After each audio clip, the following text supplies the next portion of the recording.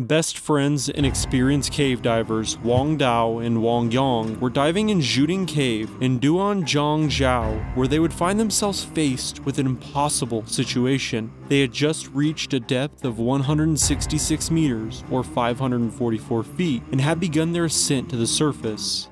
But there was a problem. Wang Tao had only 1 minute of oxygen left. This is their story.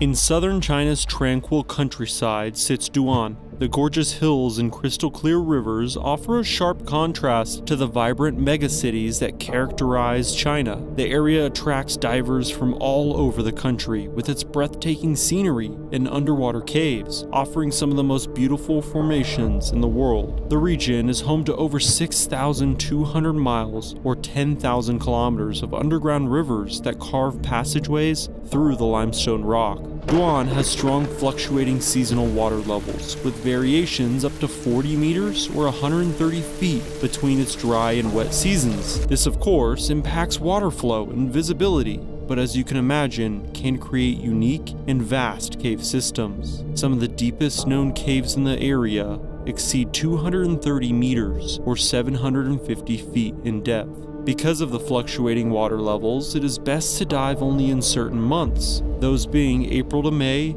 or October to November. Access to these caves is challenging, to say the least, as most are located in rural mountainous areas with no cellular reception or GPS navigation. Typically, one must rely on guides from the surrounding area to navigate the terrain and to find the hidden entrances. The caves vary in size from small to rather large, featuring stunning stalactites and stalagmites, while deeper passageways have smooth walls carved by water flow from thousands of years ago. Wang Tao and Wang Yang first dived Jiudun in 2010 and were immediately captivated by the cave's beauty. The aquatic plants, unique cave structure, and the cold water that continuously emerges from the ground attracted the duo time and time again. Over the years, they gradually increased their depth. Wang Yang states that the underwater tunnel attracted the men to go deeper and deeper with each dive. On their 5th dive of Jiudun, they managed to reach 122 meters, or 400 feet. On each dive, they would try to find connecting horizontal passageways that could be explored.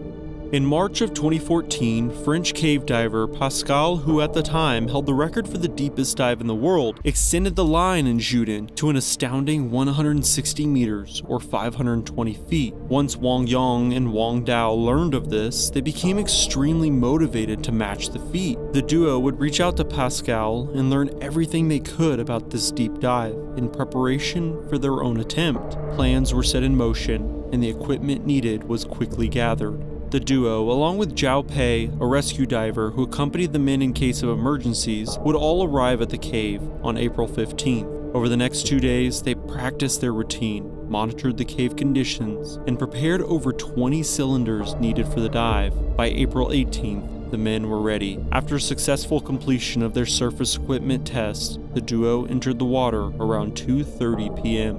They planned to follow the 1/3 rule of diving, which meant that 1/3 of the gas supply was estimated for the descent, 1/3 for the return journey, and the last third in case of emergencies. The water temperature was right around 19 degrees Celsius or 66 degrees Fahrenheit, and the flow by most standards would have been considered weak, meaning they would have an easy time navigating the cave. Wang Yang led the way as they descended quickly with no issues. At 75 meters, they switched to the first stage cylinders and kept moving. The cave is structured as an inclined channel, almost like stairs leading deep into the abyss. At 100 meters, the men experienced a low visibility area and had to rely on the guide rope to keep descending. At 120 meters, the visibility improved to about 3 meters. The men greeted each other and gave the OK signal to continue. At 150 meters, they switched to their second set of cylinders and were almost at their goal. Once they reached 164 meters, the men stopped and Wang Tao began arranging arrows on the guide rope. They both felt slightly disoriented due to the depth, but it was not enough to affect their decision-making. All of their visual checks indicated that the situation was normal. Their total descent time was 21 minutes. After spending 1 minute at 164 meters, Wang Yang indicated to start their long ascent that would be filled with many planned decompression stops. But at the 130 meter mark, the guide rope that the men had been following was no longer tied to their previous knot. With their visibility only being 2 meters, the reality of their situation began to set in. It was hard for both men to not feel the early stages of panic. Wang Yang's heart instantly dropped, and he remembered feeling ice cold in his chest. Wang Tao looked at him nervously, but there was no time to think. They both took action and began searching, using the terrain around them, and after 2 minutes, they managed to find the rope as relief washed over them. At this time, Wang Yang realized his second cylinder was out of oxygen, so he transitioned to his main tank and started to ascend. They made their way up to 120 meters when Wang Yang felt a slight tug. Turning around, he saw that Wang Tao was stuck under a protruding rock, pointing his flashlight at his neck, a primary indicator that he was running out of oxygen. Wang Yang was surprised at just how quickly Wang Tao's gas had been consumed, but both divers remained calm as Wang Yang unfolded his long throat and the two of them began breathing symbiotically.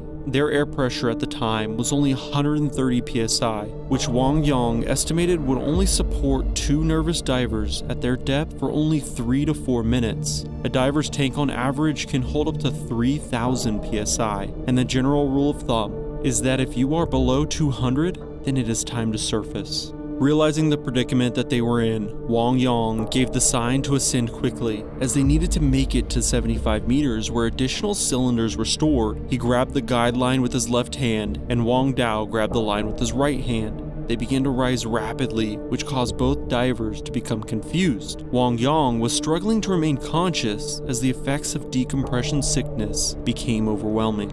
At 90 meters, Wang Yang took his hand off the guide rope and gripped the rock next to him. With his other hand, he used his flashlight to look at his depth. The remaining air pressure in the cylinder both divers were using was about 40 psi, but since they were only 15 meters away from their stored canister, this wasn't really a worry. Wang Yang started to feel more relieved, feeling like they were almost out of this nightmare, when he turned sideways and saw his longtime friend Wang Tao floating upward.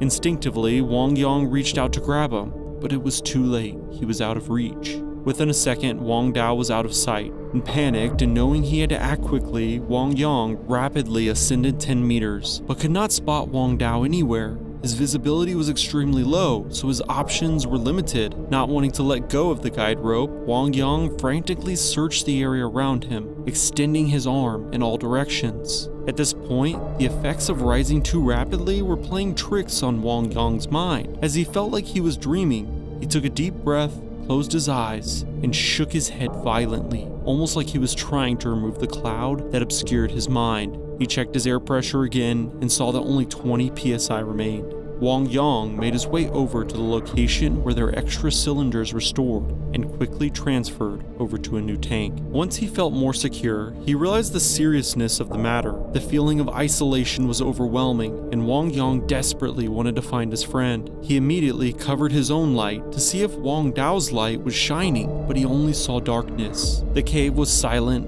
and the familiar rocks around him no longer felt the same. He would search around for a few minutes with only one thought in his mind: find Wang Tao. His current cylinder of gas would not allow Wang Yang to return to greater depths. He grabbed the extra cylinder stationed at this location. The tank was a tri-mix of oxygen, helium, and nitrogen that allows divers to reach deeper locations. Instead of returning to the surface, Wang Yang started descending again, first to 80 meters, then to 90. His vision was becoming blurry, and it was harder to remain conscious. Being an expert diver, he knew that he was experiencing oxygen poisoning, but he just didn't care. Yang thought that if he convulsed and died, at least he would be joining his friend. His heart was pounding in his chest, and every thump rang in his ears. Then all of a sudden, he fainted. It was only for a second, but it was enough for his instincts to take over. and he quickly rose to the 50-meter mark. In the process, multiple decompression stops were skipped, as it was impossible for him to remain calm. Wang Yang thought to himself if he could at least reach their support diver, then maybe, just maybe, he could help. He continued rising until he reached 21 meters, where Zhao Pei met him. Zhao Pei was extremely surprised that Wang Yang was alone and screamed at him underwater. Once Wang Yang confirmed that he had been separated from his diving partner, Zhao Pei dove down following the rope, trying to find any traces of Wang Tao. No longer feeling alone, Wang Yang felt less nervous, but after a minute, at 21 meters, the effects of decompression sickness became extreme. He felt like his entire body was in a tornado, constantly spinning. His legs and joints were in extreme pain as the rapid rise caused nitrogen gas and helium bubbles to expand in his body. Zhao Pei returned and realized that Wang Yang desperately needed help to decompress. They returned to 36 meters, and the pain became less and less. Zhao Pei, still wanting to look for Wang Tao, began searching around them, but Wang Yang signaled for him to stop and help. He felt on the verge of death and realized without assistance, he could not make it back to the surface. The pair slowly rose, moving only a few meters at a time before stopping to decompress. Wang Yang was falling in and out of consciousness and could no longer control his own body. At 6 meters, he was completely out of it. Zhao Pei would switch him over to pure oxygen, and after more than an hour, would wake up Wang Yang. They returned to the surface, and immediately Wang Yang could describe what happened and for Zhao to make a distress call. The duo would return to the water, where Wang Yang remained for another 30 minutes until the pain in his arms had finally subsided. The total decompression time took 150 minutes, which was 40 minutes faster than their original plan. Zhao would drag Wang Yang out of the water and carry him to the side of a nearby road where an ambulance would take him to a hospital. The local government was notified and a French diving team would be asked to search for Wang Tao. However, due to the preparation needed, they would not make the dive until the following morning. Wang Yang would experience dizziness and vomiting for an entire day, as well as muscle soreness and swollen blood vessels, but after 2 hyperbaric oxygen chambers, his condition would finally stabilize. Wang Tao's body was found the next morning at the 51-meter mark, but due to the cave structure, it is believed that the current carried him to this location. He was found with his mask on his face, no regulator in his mouth, and without any signs of a struggle.